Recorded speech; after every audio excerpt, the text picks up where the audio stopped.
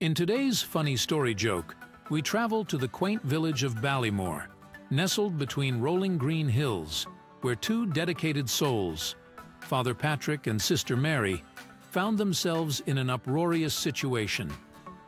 After a long day at the seminary, their car broke down, leading to an unforgettable night filled with comedy. Get ready for a hilarious twist that will have you laughing out loud. In the quaint, sleepy village of Ballymore, nestled between rolling hills and ancient trees, a priest named Father Patrick and a nun named Sister Mary were returning from a long day at the seminary. The sky was beginning to darken, and a gentle mist was rising from the fields, giving the landscape an ethereal glow. As they drove along the winding country road, the car began to sputter and cough, finally giving out altogether. Father Patrick sighed and pulled the car to the side of the road. Well, sister, it looks like we're stranded until morning. The nearest garage won't open until then. Sister Mary nodded, her eyes scanning the darkening horizon. It seems we'll need to find a place to stay for the night. After a short walk, they found a cozy little bed and breakfast, its windows glowing warmly in the evening light. The sign read, "The Restful Haven," and it looked like the perfect place to spend the night. They approached the innkeeper, an elderly woman with a kind smile, who informed them that only one room was available. Father Patrick and Sister Mary exchanged a glance, both thinking the same thing. This would be an interesting night. Father Patrick hesitated for a moment before saying, Sister, I don't think the Lord would object if we spent the night sharing this one room. I'll sleep on the sofa and you can have the bed. Sister Mary considered this and then agreed. I think that would be fine, Father. They prepared for bed, each saying their nightly prayers with the solemnity befitting their station, though the absurdity of the situation wasn't lost on either of them. The room was small but comfortable, with a single bed that looked like it had seen better days and a modest sofa that seemed to have a slight tilt to one side. Father Patrick, ever the gentleman, insisted on taking the sofa. As he stretched out on it, the sofa let out a groan louder than an old church organ.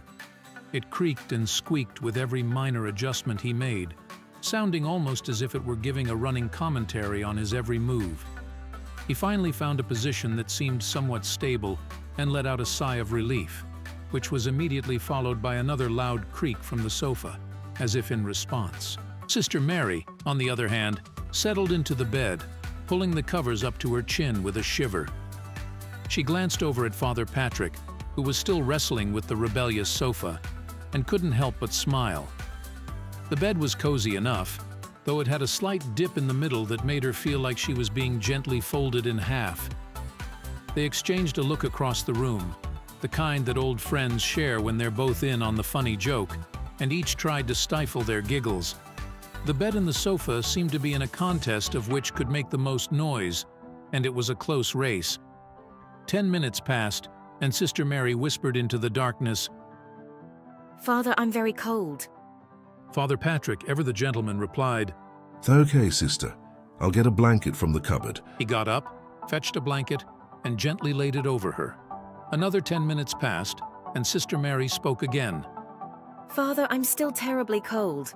Father Patrick sighed but remained patient. Don't worry, sister. I'll get up and fetch you another blanket. He got up once more, retrieved another blanket from the cupboard, and placed it over her. But hold on there, as this funny story joke ain't over just yet. Another 10 minutes went by, and the room was filled with a heavy silence, save for the occasional rustle of the blankets. Then, in a voice barely above a whisper, Sister Mary murmured, Father, I'm still very cold. I don't think the Lord would mind if we acted as man and wife just for this one night. Father Patrick was silent for a moment, his mind racing with the implications of her suggestion. Then, with a twinkle of mischief in his eye, he replied, You're right, sister. Get your own blankets.